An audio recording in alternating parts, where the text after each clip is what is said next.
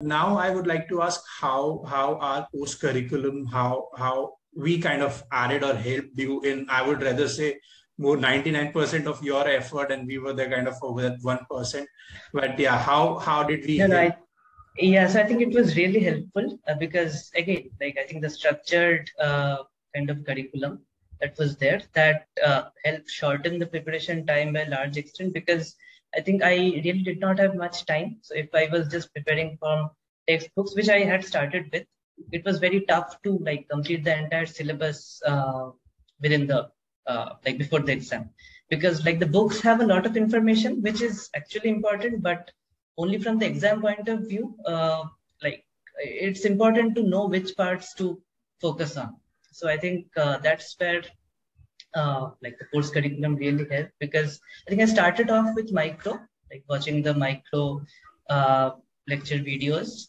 And I think for each subject, there were solved assignments as well. So I think due to the short time, I was not able to like solve each question on my own, but I at least try to go through the solutions before the exam. So that also helped in revision before the exam, because let's say in GATE and to an extent in JAM, there are some MCQs as well, which come, especially in GATE. So, and those are like not very tough, but it's important to have like a good revision before the exam, like covering the entire breadth of the subject. So I think in those aspects also, the assignments helped.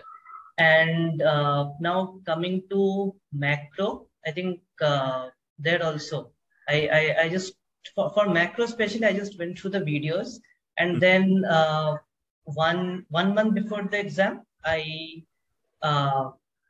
started reading one of the textbooks, Dornbusch and Fisher, and it was just a revision because the course curriculum had already covered the entire Dornbusch Fisher, especially the ISLM model, and the other parts as well. So yeah, and then econometrics, again, I mostly watched the videos.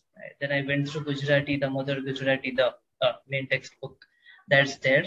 Econometrics, I would say it's not required at a very high level for JAM, because like the syllabus also mentions statistics mostly, but GATE does ask questions from econometrics as well.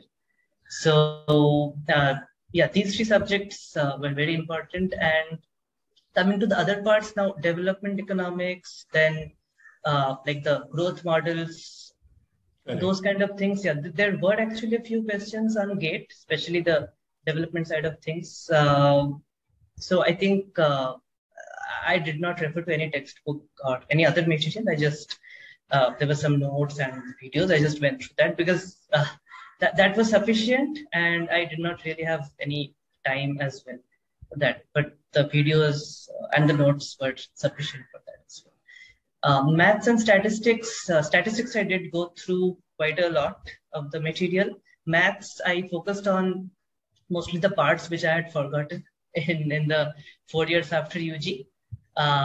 Like things like differential equations, and then like say properties of sequences and so on. But yeah, that was also helpful. So I think overall, my preparation was mostly based around the course curriculum, with like catching up on the standard textbook material whenever possible, which I think you also emphasize in the lectures as well.